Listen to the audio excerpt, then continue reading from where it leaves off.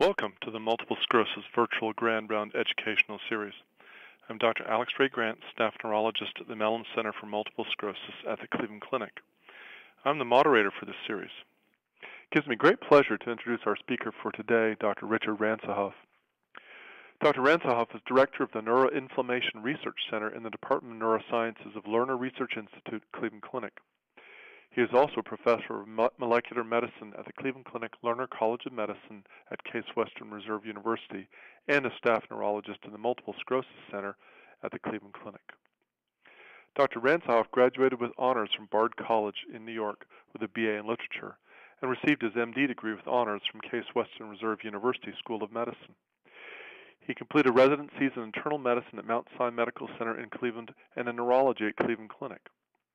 From 1984 to 1989, Dr. Ranshoff was a postdoctoral fellow in the laboratory of Dr. Timothy Nilsson in the Department of Molecular Biology and Microbiology at Case Western Reserve University School of Medicine.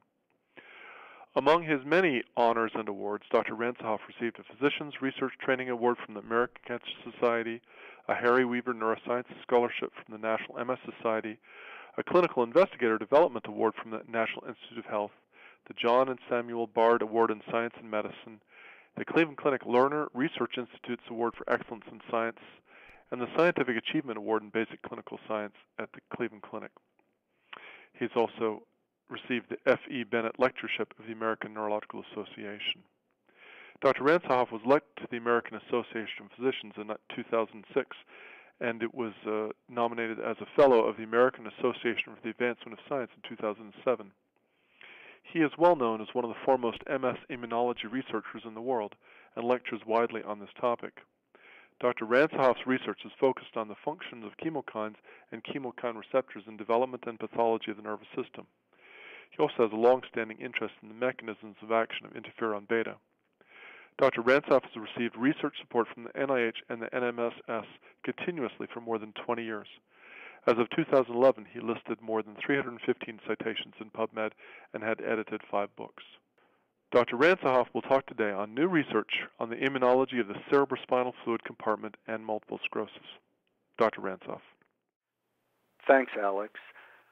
I'm Richard Ranshoff. I'm a neuroinflammation researcher and neurologist at the Cleveland Clinic. I'm going to talk today on some of our research on the immunology of events that occur in the cerebrospinal fluid compartment and their relationship to multiple sclerosis pathogenesis.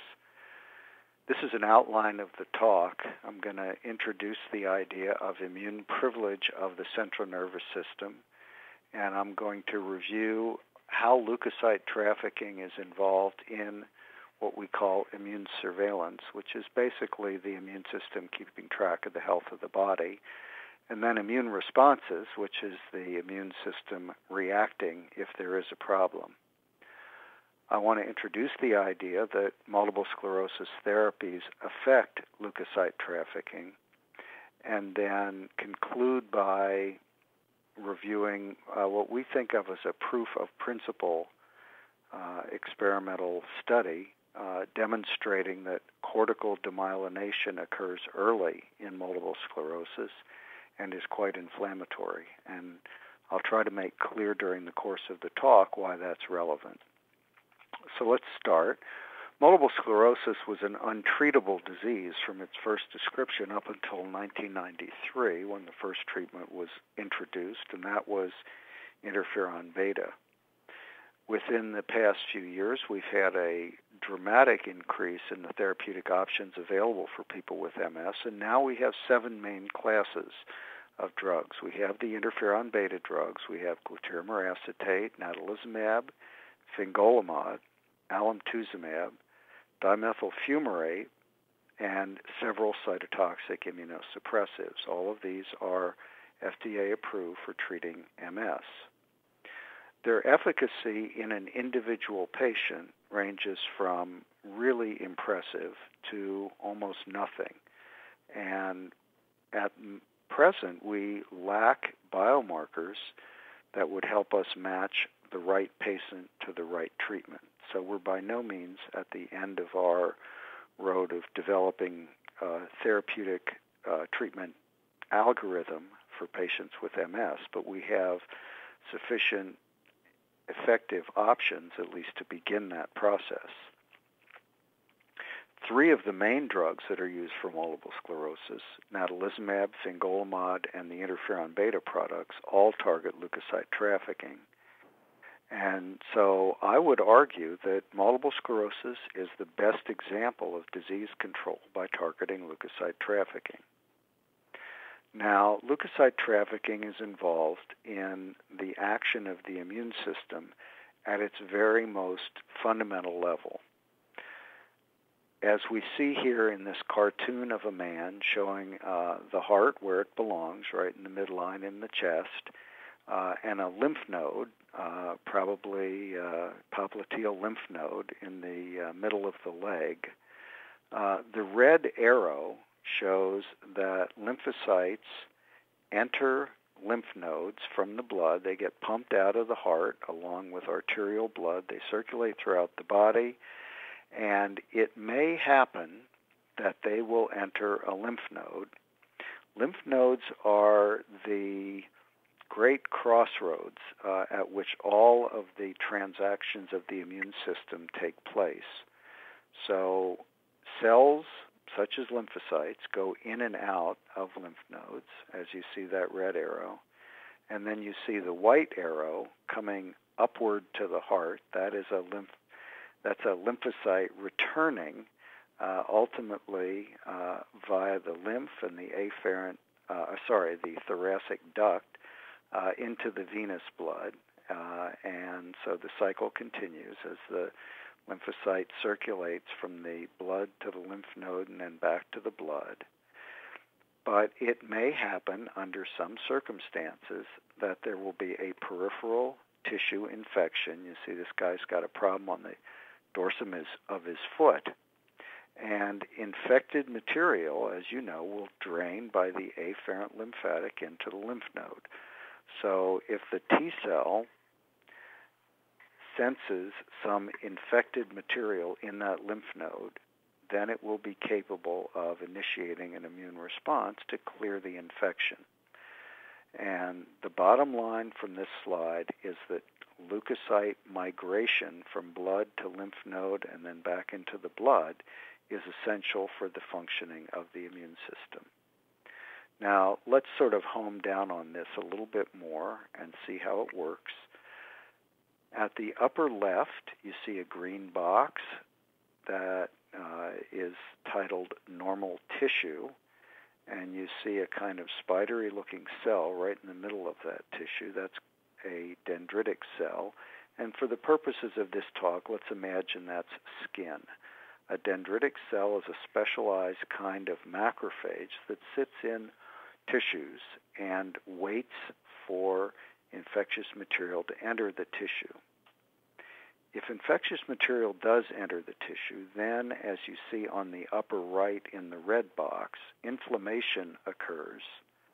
The dendritic cell will take up the infectious material, and it will migrate via the afferent lymphatic into the lymphoid organ. Let's imagine a lymph node, which you see right at the center of this cartoon. In that lymph node, the dendritic cell will look for a T lymphocyte, and it will try to find a T lymphocyte that has the right T lymphocyte antigen receptor to be able to receive a signal from the dendritic cell that there is an infection somewhere in the body. After that occurs, then the T lymphocyte will undergo a tremendous amount of proliferation. Every one of the progeny T lymphocytes recognizes the same antigen as the original one. On the right, you see a black arrow going to an inflamed venule and back to the infected tissue. So the T cell will go back to the infected tissue and initiate a reaction to clear the infection. And then right in the sort of middle left, you see a purple box around another T cell. That is the memory T cell, which will retain immunologic memory of that particular infection sometimes for the lifetime of the individual. That's a cell that carries out immune surveillance, and that's one we're going to focus on for the rest of the talk. One of the important principles of the functioning of the immune system is that T cells cannot be activated unless they receive antigenic stimulation, in a sense, served up on a silver platter. That's the meaning of this photograph. And that silver platter is carried by an antigen-presenting cell. So in a more scientific sense, or in more scientific jargon, there has to be a cell-cell interaction between a T cell and an antigen-presenting cell to drive an immune response. In fact, T cells get a tremendous amount of information from antigen-presenting cells, and that's illustrated in this cartoon on the left here. So antigen-presenting cells deliver three different kinds of signals to naive T cells. Naive T cells are T cells that have never been stimulated with antigen. The antigen-presenting cells activate the T cells, they deliver survival signals, and they help the T cells differentiate. Now, in the case of antigen-presenting cells and T cells, this process of differentiation involves understanding what type of infection is present and where it came from. So naive T cells ask a number of questions of APCs. First of all, what is this thing? In other words, what is the antigen that you're showing me? Can I recognize it with my antigen receptor? Secondly, is it really dangerous? The antigen-presenting cell sends a number of signals to the T cell to say, this is truly a pathogen, you need to mount an immune response. So it really does inform the T cell of the extent of risk posed by the pathogen. It also tells what type of pathogen is present. Is it a virus, a protozoal worm, a bacteria? Is it an intracellular or extracellular bacteria? And finally, the antigen-presenting cell tells the T cell where the antigen came from. Where is the infection? Is it in the skin, the gut, the lung, the liver, or is it in a sterile compartment like the joint or the CNS? So all of that information comes from the antigen-presenting cell to the T cell, and then the T cell carries out the immune reaction based on that information. Now let's transition to the organ that we're interested in. Let's talk about the immune privilege of the central nervous system.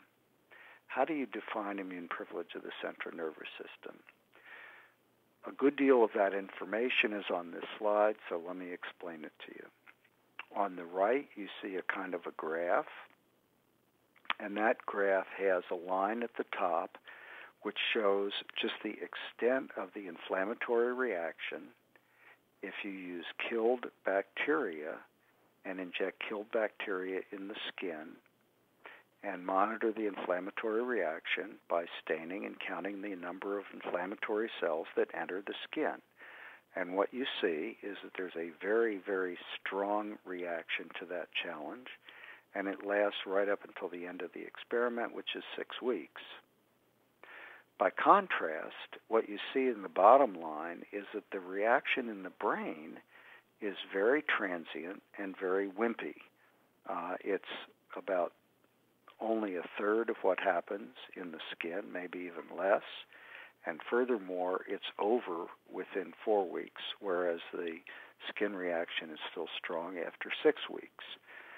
The appearance of the reaction in the brain is shown on the left, and basically what you see is that there are a few inflammatory cells along the needle track where the bacteria was injected, but really nothing else. So why would the most important organ in the body have such a wimpy inflammatory reaction? Well, we don't know the answer to that, but we certainly know it's true, and it tells us two different things. The afferent system by which the brain tells the immune system that something is wrong is both inefficient and slow. And by corollary, if there is an immune reaction in the brain, it must be initiated in the periphery. The brain cannot fire up its own immune reaction. So we certainly know that immune reactions occur in the brain. Multiple sclerosis is one such reaction. Viral encephalitis is another. And what these experiments tell us is that those immune reactions must have begun somewhere else in the periphery of the body. So what's the basis of CNS immune privilege? We don't know why it is this way, but we certainly can find out what the cellular basis is. The cellular basis, I think we have to establish that by comparison with a more typical immune reaction. So this is similar to the cartoon I showed you before. It shows the hind end of a rodent, and what it shows you is that the afferent arm of the immune response will carry soluble antigen from a spot in the skin to a draining lymph node, shown in the kind of greenish arrow, just by lymphatic drainage. So the antigen can float along in the lymph and be trapped in the lymph node, or there is a cellular route, and the cellular route involves dendritic cells, those special macrophages, picking up the material, taking it into the lymph node, and then the efferent arm is leukocytes and antibodies generated as a result of the reaction in the lymph node, returning to the skin and clearing the pathogen. Now, all three of those functions are extremely active in the skin, which needs to be protected against the outside world quite vigorously. But what's missing in the brain is dendritic cells. There is no cell in the brain parenchyma that will pick up an antigen, leave the brain, and find a lymphatic and go into a lymph node to tell the immune system what's going on. That's why the brain cannot initiate immune responses on its own, because it has no dendritic cells. And the soluble route, even though it does exist to some extent in the brain, is much, much less efficient in delivering antigen to lymph nodes and starting an immune response than is the cellular route. So that's the cellular basis of immune privilege. There simply are no dendritic cells in the brain. Now, we said before that immune responses can occur in the brain, and so we know that immune privilege must be able to be overcome for those immune responses to occur. So here's a second type of experiment in which killed bacteria were injected in the brain and left there for 2 weeks. Subsequently, the investigator immunized the skin with the same killed bacteria and waited another 2 weeks and then looked at the brain. And different from the previous view, what you now see is an exuberant immune reaction in the brain with cells cuffing around vessels and all kinds of activated cells in the CNS parenchyma.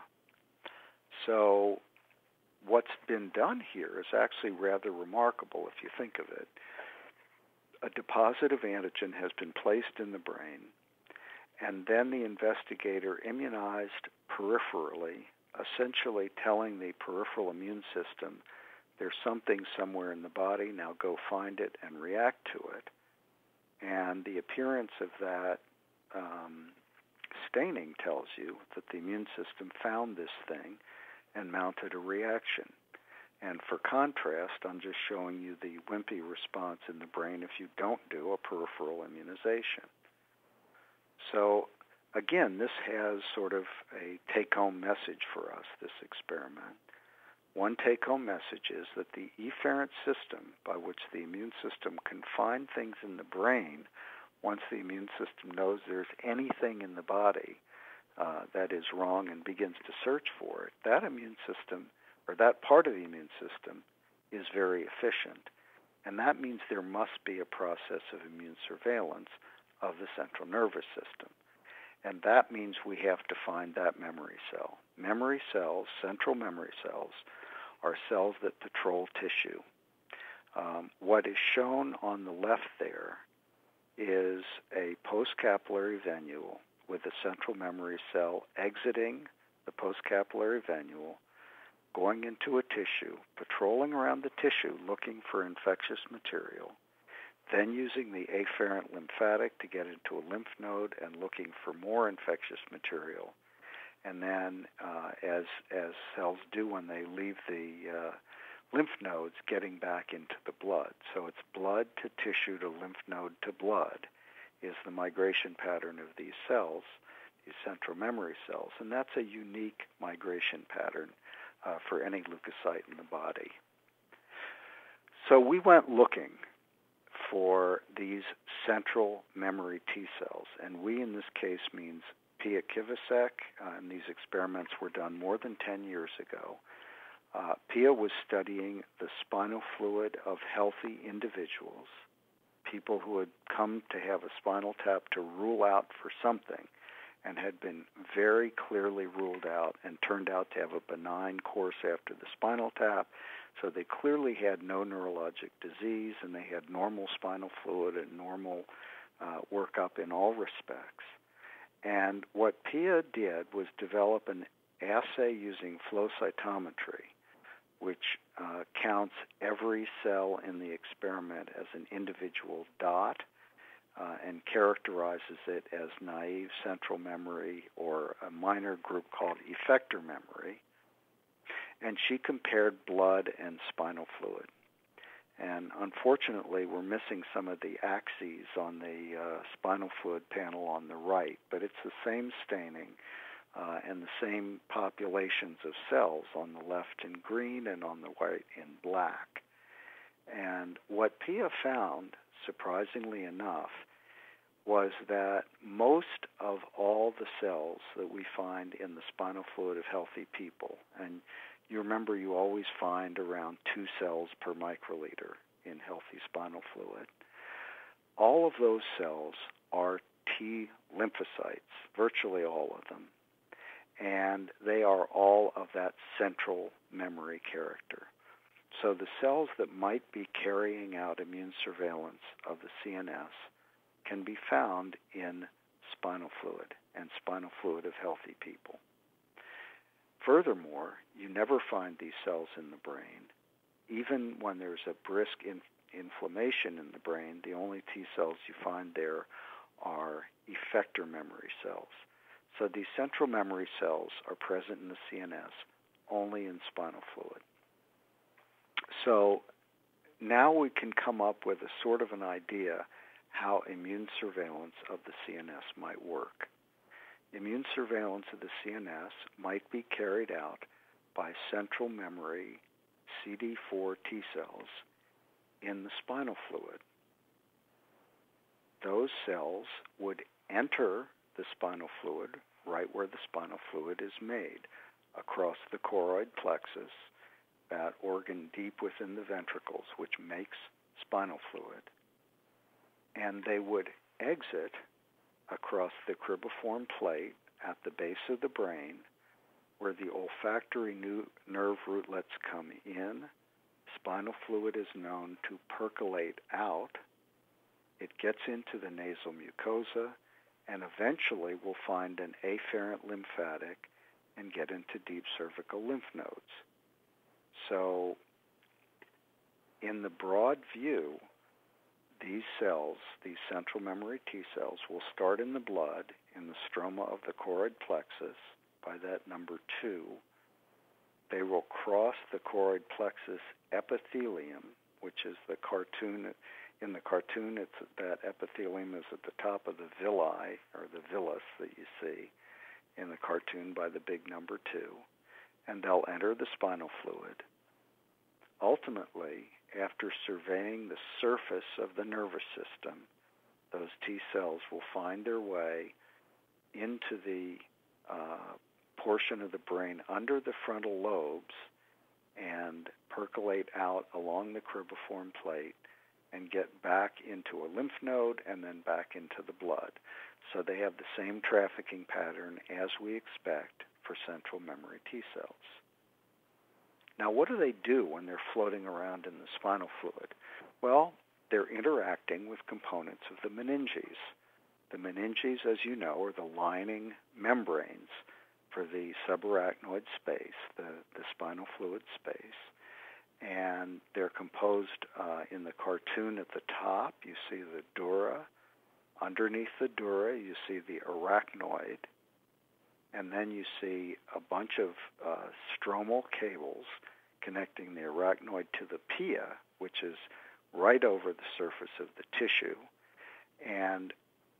But down near the pial surface, you have a number of vessels which either penetrate into the parenchyma or remain in the pia, and they may be either pial vessels or subpial vessels, which feed both the meninges and ultimately the brain. So as those T cells are floating through the CSF, they have the opportunity to interact with the elements of the meninges. And it turns out that all of that vasculature and all of the surfaces of those vessels are studded with antigen-presenting cells, meningeal macrophages, which have the ability to sample the contents of the CSF and get a broad array of antigens to present to the T cells floating by, so that if there is a pathogen or a tumor cell somewhere in the tissue, an antigen from that material will get out to the meningeal macrophages, and that can be used to alert T cells passing by to the presence of a problem. What you see at the bottom is a cross-sectional confocal image showing in the parenchyma a variety of green microglia, and in the meninges a variety of red and yellow T cells and macrophages interacting with each other. This happens to be an animal with very brisk inflammation. So after Pia completed her postdoc with me, she went to Harvard and continued working on this problem, and ultimately she obtained direct evidence that immune surveillance of the central nervous system is indeed carried out by central memory T cells. And she wrote a paper which was published in 2009 in Annals of Neurology called Localizing CNS Immune Surveillance. So let's look at a little bit of the paper. Before we go there, I just want to emphasize that when cells are trafficking to the CNS, there are two completely different routes that they will use to get there, and they go there for completely different reasons. At the top, you see a central memory T cell squeezing out of the stroma of the choroid plexus and crossing the choroid plexus epithelium-tight junctions to get into the spinal fluid. That's a central memory T cell doing physiological trafficking in a healthy brain just for the purpose of immune surveillance. At the bottom, you see effector memory T cells and activated macrophages interacting with the vessels of the blood-brain barrier, not the blood-spinal fluid barrier, and crossing into the parenchyma either to eliminate a pathogen, if this is an infection, or to initiate an autoimmune disease injury, if this is a condition like multiple sclerosis. What Pia was able to do was figure out a way to strip the meninges off of the spinal cords of mice and label the antigen-presenting cells red and the lymphocytes green, and then make movies, and from those movies extract a bunch of still photographs of antigen-presenting cells and T cells interacting in the meninges of a mouse. This set of images comes from the meninges of a healthy mouse. And so what you see at the upper left is a green, round T cell and a kind of spread out red antigen-presenting cell. In the next image, in the middle, at the top, in the top row, you see that the T cell is beginning to make a big, flat process, and it is using that process to scan the surface of the antigen-presenting cell. That's how T cells look for antigen, by scanning the surfaces of antigen-presenting cells. That process continues on the top right and also on the middle left image. At that point, the T cell has not found anything of interest because this is a healthy mouse. There's no infection, there's no autoimmunity going on. So it pulls back that process. It goes to the next antigen-presenting cell over and extends another process. And it scans that other antigen-presenting cell. You can see that in the very middle image in the middle row and the right-hand image in the middle row, and also the first image on the left in the bottom row. Finally, it doesn't find anything on that antigen-presenting cell either because this is a healthy mouse, so it pulls back the process, becomes round, and eventually leaves the picture. All of this just takes a couple of seconds. These are cells after all, and a couple of seconds is a long time in the lifetime of a cell. In a mouse that's developing autoimmunity, the situation is completely different. EAE, it means experimental autoimmune encephalomyelitis, and that's a mouse model for the inflammatory events that occur during the human disease, multiple sclerosis. In the case of EAE, mice are injected with components from their own myelin membrane, and they develop autoimmunity to that myelin membrane. And about 2.5 weeks after the immunization, they will develop inflammation in the spinal cord and paralysis, similar to what happens in people with MS. So it's a fine model for that aspect of the disease. We know that T cells eventually enter the CNS of mice with EAE, but we don't know what happens right before they enter, and Pia was able to capture that in some of her movies. So these images come from a mouse that is about a week short of getting sick with EAE. So it's perfectly healthy at this point, but it has been immunized, and this mouse was sacrificed, but if it wasn't, it would have gotten sick about a week after these images were taken. Again, Pia has stripped off the meninges. She's stained the T cells green and the antigen-presenting cells red, watched them interacting, and took movies. And what you see here is that all 9 images are identical. The T cell and the APC really don't change their orientation to each other or their shape or their location in any of those 9 images. If you look at the numbers in the upper left-hand corner of each one of the images, what you see is the movie starts at 0 seconds and goes to 4,300 seconds. So that's about an hour and 15 minutes that these two cells are stuck together, and that's a lifetime for a cell. So these cells are having a very intense interaction based purely on the T cell recognizing a myelin antigen on the surface of the antigen-presenting cell. And in the sort of blotchy images to the right, Pia is simply taking pictures of how closely those two cells are stuck to each other. This is a cartoon from another study that came out in 2009 showing all of the events that occur after those two cells interact in the meninges, usually on the surface of a Peel vessel. What you see here is a whole bunch of T cells crawling around on the surface of a Peel vessel. The T cells are these kind of oblong greenish objects. The vessel is in blue. The pia is in gray, and what looks like a mattress under the pia is the spinal cord tissue.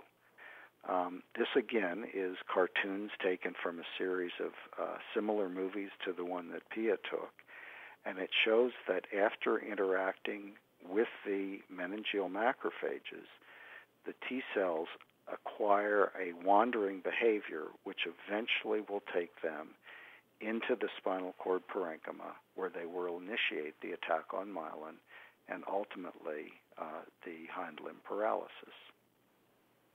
So now we need to know about the molecules that support these processes. About 20 years ago, two investigators, Springer and Butcher, divided the steps in leukocyte migration out of the vessel into arbitrary stages so that they could identify the molecules that support each one of these stages of interaction. So they called them rolling activation, adhesion, and diapedesis. And then in the orange boxes at the bottom are some of the molecules that support these processes. This is maybe a more detailed view of how this process works and a sort of a more graphic cartoon showing some of these molecules. The molecules that are shown on the top row, the lipid bilayer sort of in the middle with all the things coming out of it, that's meant to be the leukocyte membrane. And at the bottom is the endothelial cell membrane that the leukocyte's interacting with. The rolling stage uses any one of about 5 different molecules. The activation stage uses any one of about 50 different molecules. And the arrest stage, again, uses any one of about 5 different molecules. These are all different molecules, and all you need is one for rolling, one for activation, and one for arrest. And so taking one from column A, one from column B, one from column C, you find that different leukocytes can use a wide variety of different molecules to support the process of specific migration under specific circumstances out of the vasculature and into tissue. And this is the reason why we are able to get very specific reactions. So, for example, if we get a bacterial infection, we will almost always get a neutrophil infiltrate. If we get a viral or fungal infection, we will almost always get a monocyte macrophage infiltrate. And that's because the leukocytes get signals which tell them whether they are in the right place at the right time to migrate out of the vasculature into tissue. One of the most powerful drugs that we have to target leukocyte trafficking is called natalizumab. And natalizumab is a monoclonal antibody which specifically binds to one of those arrest molecules, an integrin, on the leukocyte. Each integrin has 2 chains, an alpha and a beta chain, and natalizumab recognizes the alpha-4 chain of integrins on leukocytes and blocks their migration out of the bloodstream and into tissue, and that's the basis of its action in treating multiple sclerosis and other diseases. So let's take now just a quick summary look at how leukocyte homing works. I mentioned that a leukocyte needs one from column A, one from column B, one from column C in order to decide whether it's the right time and place to leave the blood vessel. So the way that the leukocytes do this is in sequence. It says, first of all, if you look at the memory cell on the left, that cell enters this vessel. It looks for the first signal, the rolling signal, does not find it, and as soon as it doesn't find the rolling signal, it knows that it's in the wrong place to leave the bloodstream, and it just keeps going by. The PMN, the neutrophil, finds the rolling signal, begins rolling. That's shown in those sort of swirly arrows in the middle. And then it looks for an activation signal, but does not find it. And so it does not stop and just keeps rolling right on out of the picture. So neither one of those cells is going to enter the tissue under this particular vessel. The next cell that comes through is a naive T cell. And it turns out that this vessel is the entry point to a lymph node. So that naive T cell does receive the rolling signal. So you see the green yes box. It begins rolling, looks for the activation signal, and it does get the activation signal. Once it's gotten that, it will stop, arrest, and it will look for signals in the tissue to eventually detach from the vessel wall and migrate right into the tissue. So that's how homing works. It's sequential recognition of these three different signals. So since we were mentioning this special type of blood vessel, high endothelial venules, and the fact that they represent the entry point to lymph nodes, let's take a look inside the lymph node and see what happens once the cell is in there. So you can see on the left here the blood in the middle of the lymph node, and on the right the efferent lymph. A T cell will come into the lymph node, and it will look for something to activate it, an antigen on a dendritic cell. That's shown in sort of the lower left middle part, where you see the T cell with the word ACT on it. That means activated. T cells that do or do not become activated within lymph nodes both have on their surfaces receptors called S1P1. That's the sphingosine 1-phosphate type 1 receptor. And regardless whether the cell does or doesn't become activated, they need that S1P1 receptor to get out of the lymph node, because the way that cells leave lymph nodes, which is shown at the right here, involves their recognizing a large amount of S1P in the efferent lymph or in the blood, and a small amount of S1P in the lymph node. And they always follow from low concentration to high concentration. So they receive signals through that S1P type 1 receptor, and that gets them out of a lymph node.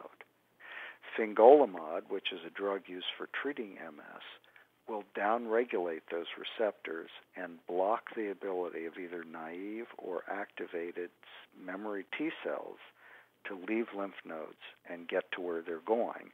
And that's the basis of fingolimod's efficacy in treating MS.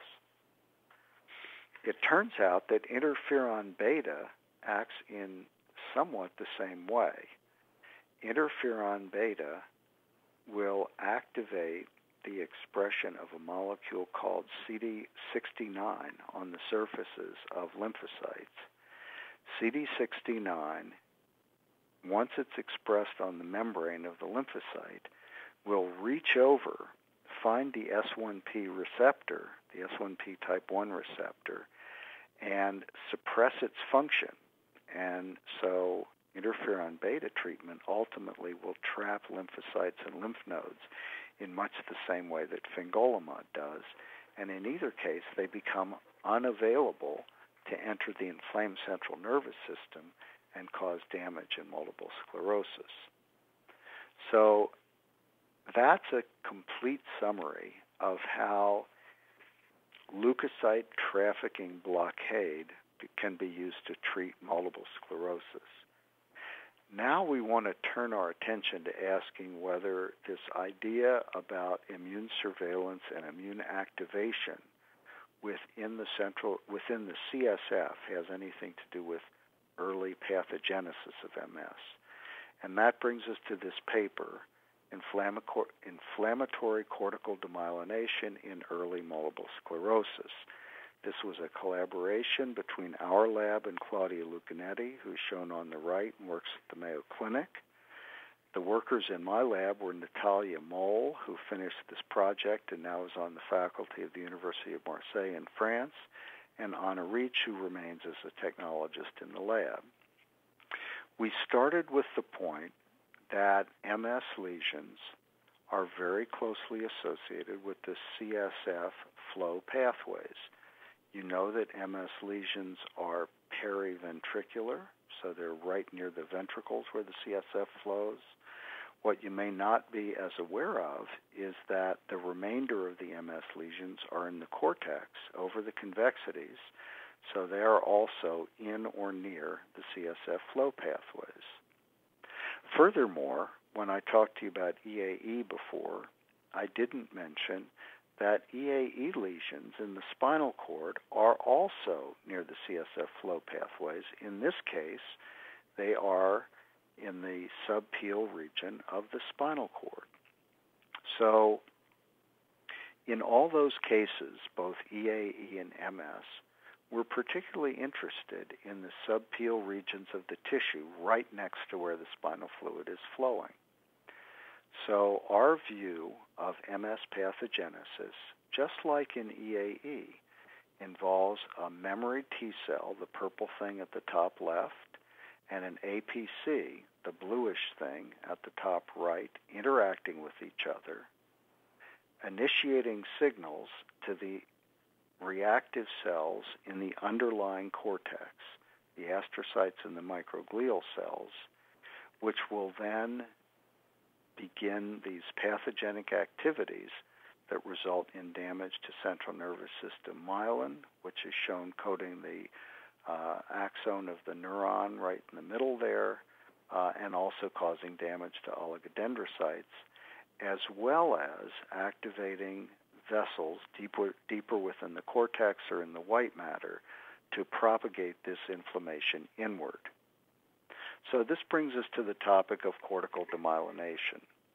Cortical demyelination is surprisingly prevalent in MS. We always think MS is a white matter disease because it's a myelin disease, but there's myelin in the cortex, and almost all autopsy cases of MS show quite a lot of cortical demyelination.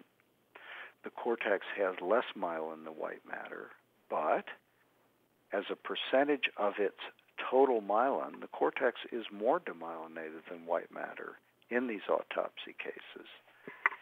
And why don't we know more about cortical demyelination? Well, first of all, because conventional MRI can't see cortical lesions. And secondly, because the old-fashioned myelin tissue stains, such as Luxol Fast Blue, also don't show cortical lesions. Now, there have been some autopsy studies of cortical demyelination, but these patients died after many years of progressive disease, and their demyelinating lesions in the MS autopsy material showed almost no lymphocytes or macrophages. It was startlingly uninflammatory. So could it be that cortical demyelination is completely different from white matter demyelination? Could there be a primary neurodegeneration in the cortex? Now, arguing against that idea, MRI studies indirectly showed that the cortex is involved very early in MS, not just in the neurodegenerative stage. In fact, the cortex begins to shrink very early in MS, so some form of damage is going on, but the MRI scanner was not able to show what the damage looked like or to find lesions. So we studied cortical demyelination in biopsy cases from early relapsing remitting MS cases. How did we do that? Well, every so often in big medical centers, a case will be sent in, either having had a biopsy or maybe sent in as a pathology consult, in which a biopsy was taken because a white matter lesion looked a lot like a tumor. This is called tumefactive MS lesion. And these are usually sampled by stereotactic transcortical biopsy. So the needle goes in through the cortex, targeted to a white matter lesion, and then comes out and may take a little core of cortex with it. That's shown in green in that tissue core shown in the cartoon in the upper right. So in collaboration with Claudia Lucanetti's group, we undertook to study this cortical demyelination. Claudia had 563 biopsy cases that she screened for cortex, and she found cortex, as you see in the middle, in 138 cases. Of those, 38% showed some degree of cortical demyelination, or CDM, and the other 62% didn't. We thought this was pretty amazing because those biopsy cores of cortex are only about 1 millimeter in diameter. So this is a kind of random biopsy of 1 millimeter of cortex showing demyelination 40% of the time when taken from an MS biopsy. The rest of these flowcharts simply make the point that these cases then went on to have typical relapsing remitting MS in the vast majority of cases, something like 75 to 80% of all the cases. So what did these look like? These are tissue sections from those biopsies. And in the upper left, you see a panel called LK, leukocortical, and that means that the lesion began in the white matter and spills into the cortex. In the upper right, you see a completely different type of lesion called SP, or subpial. That's a lesion that starts at the pial surface and simply descends down through layers of cortex, typically 3 layers, into the cortical myelin. Lower left is IC. That means intracortical. It's a small, punched-out lesion entirely within the cortex. And a particularly interesting one is seen at the lower right. That's a subpial lesion nearby to another leukocortical or almost entirely white matter lesion. It was important to us to see these patterns of lesion distribution because they're exactly the same as John Peterson and Bruce Trapp described 10 years before in their studies of autopsy cases of MS. So we knew we had typical cortical lesions. So our results showed that cortical demyelinating lesions are present in 38% of biopsies with an average of 2 lesions per biopsy. And the distribution of lesion type was about 50% leukocortical, 15% intracortical, and 35% subpial. Now, we thought in order to be fair when we're doing our frequency calculation, we should throw out the leukocortical lesions because they might have had signal abnormalities right near the lesion, the cortical lesion, on MRI. And in fact, that might have targeted the biopsy needle. So the only ones we counted were intracortical, 8%, and subpial, 11%. Of all the cases. And that still left us with 19% of these random fragments of cortex having cortical demyelination at a distance from the white matter lesion that led to biopsy. So we think Dawson was right that ultimately lesions are centered on vessels, but we think the vessels are activated by this early interaction between memory T cells and APCs, shown at the top middle here, within the meninges, eliciting cytokine fluxes that activate the vessels in the cortex and in the white matter.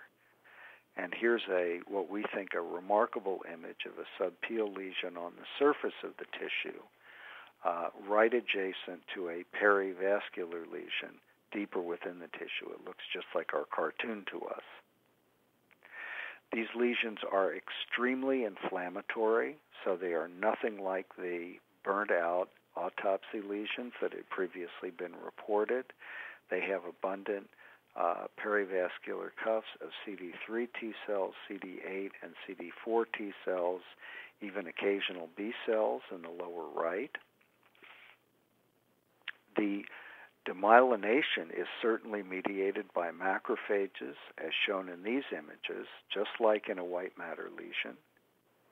And so we think the only difference between the lesions we're describing is that they're fresh lesions showing the ongoing pathology, in contrast to the autopsy lesions in which all of the invading lymphocytes have died or left, leaving essentially just a burnt-out end-stage lesion. So in conclusion, T lymphocyte trafficking is at the heart of all immune responses. In that sense, lymphocyte trafficking is a well-validated treatment strategy for inflammatory disease, as already proven in the case of multiple sclerosis. If we study carefully and thoughtfully, we can figure out in each setting what molecules support the process of T-cell trafficking. And therefore, it's reasonable to target this process because it can be done relatively selectively for treating inflammatory diseases. Of course, the specific targets and predicted complications are going to differ depending on what the disease is. So there's a couple of new ideas here. One is that immune surveillance of the CNS takes place in the subarachnoid space. Two is that in the healthy human being, CSF cells are about 90% T cells, and they have the surface characteristics and behavior of central memory T cells. They're the cells that carry out immune surveillance. And these cells will search for antigen presented by meningeal macrophages and to some extent by choroid plexus macrophages. Thank you very much for your attention. Thanks, Dr. Ranshoff, for an elegant and important review of your research and that of others. This research has changed our conception of MS pathogenesis and the anatomic and immune basis of MS lesion burden. While for many years the cerebrospinal fluid was considered a passive sink for waste products of the brain, your group has clearly delineated the exquisite complexity of immune surveillance in this compartment.